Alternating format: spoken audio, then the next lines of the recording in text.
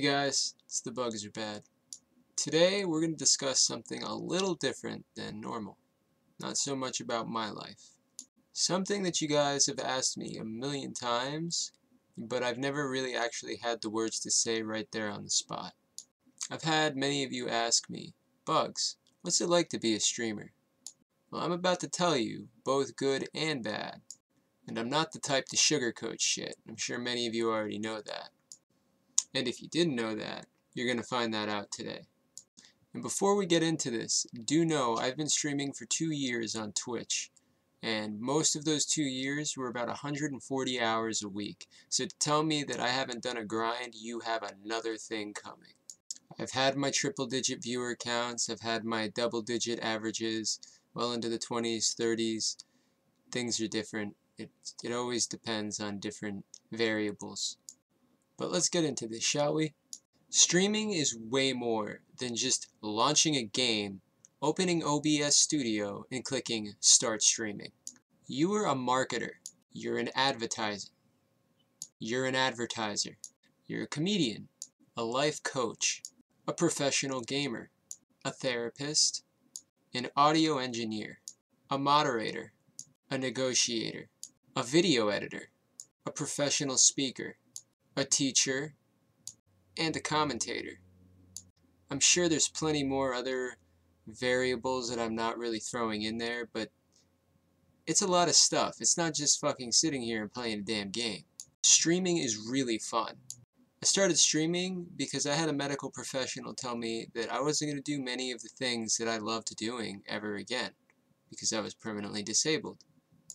Things have been a lot better for me lately, but they're not wrong. I still have flare-ups, etc., and it sucks. Going out, trying to meet people with a severe waddle, like, I used to walk around like this, you know what I'm saying? Like, that shit sucked. And just the thought of one random little spike up of pain, not little, trust me, could prevent me from walking. It could prevent me from bending, anything, dude. And it was a very realistic possibility. So I stopped going out. I didn't want to meet people in real life.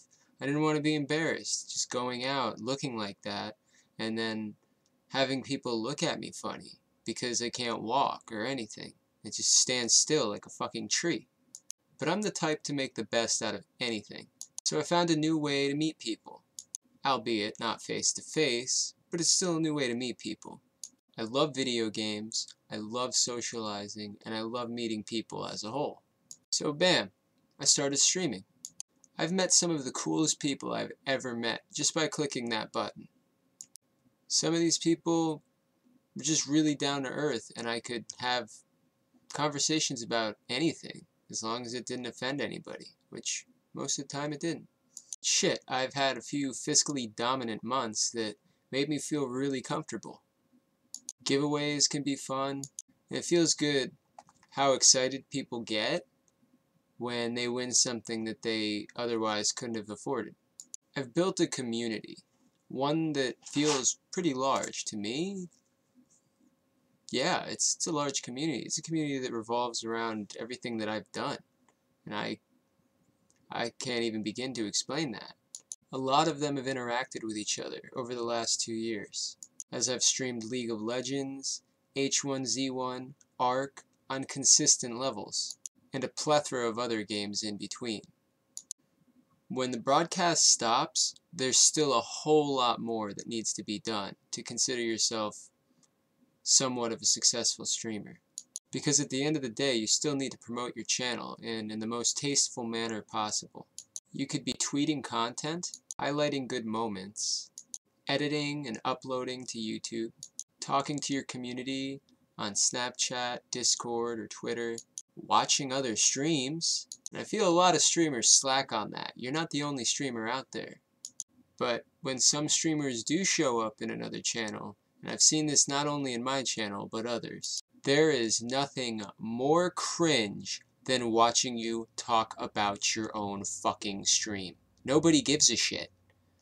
I think some of the worst things that could be discussed in a streamer's chat, and I've seen this far more often than you would even imagine. I just finished streaming. I'm about to stream. One way you could, mention this is that I just got off of work, or I just got to work, or I'm about to go to work. Something along those lines. You don't have to tell everybody that you're streaming. Like, don't be a fucking dick. Do you want me to show up in your stream? Be like, hey guys, I'm about to stream. Like, come on. Or people say, where is everyone? Only X amount of viewers. What's going on here? Chat's dead. Oh, the stream's dead. I haven't seen this viewer in a long time. Where did they go? What are your opinions on insert political or religious discussion here? These are just common courtesy, people. Come on. People have gotten a bird's eye view into my life, whether it's intentional or not. They've seen some of the most beautiful moments, the good moments, the bad moments, and even the ugliest moments. And all of this is unfolding as I'm clicking, stroking keys, singing along with music, making bad jokes, just doing anything I can to keep people entertained. I've had people curse me out because I'm not playing a specific game anymore. Some people even try to go below the belt, just to get a rise out of me for the most atrocious reasons imaginable. But keeping a straight face throughout a broadcast is probably one of the hardest things to do when you're streaming. Because once you click that start streaming button, you only have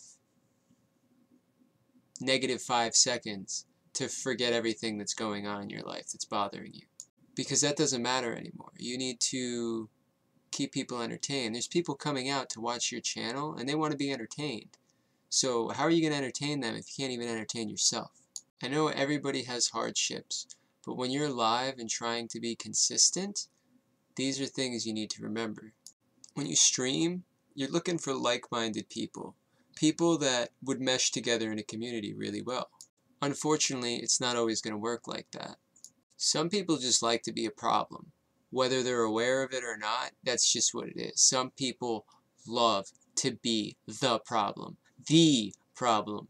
Some people want to try to turn your community into something completely different than what you've actually envisioned it to be.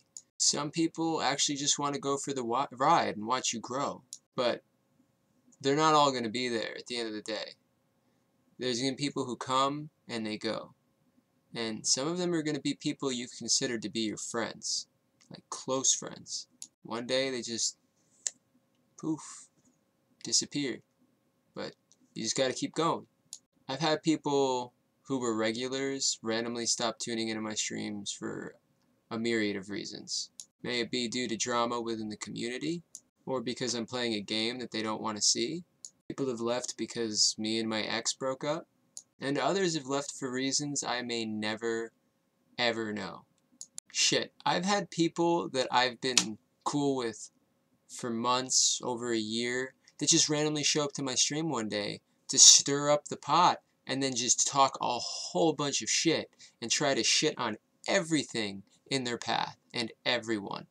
Some of these people come back to apologize, some of these people don't, and they just leave with the memories that we've had and stain them with the last memory that they leave me with.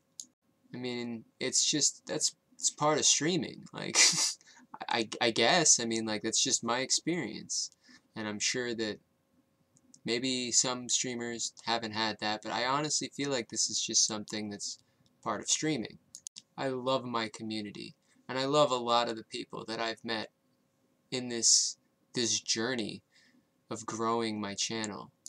But to think that I just click some button on OBS Studio and all of a sudden money just comes flowing in is fucking absurd.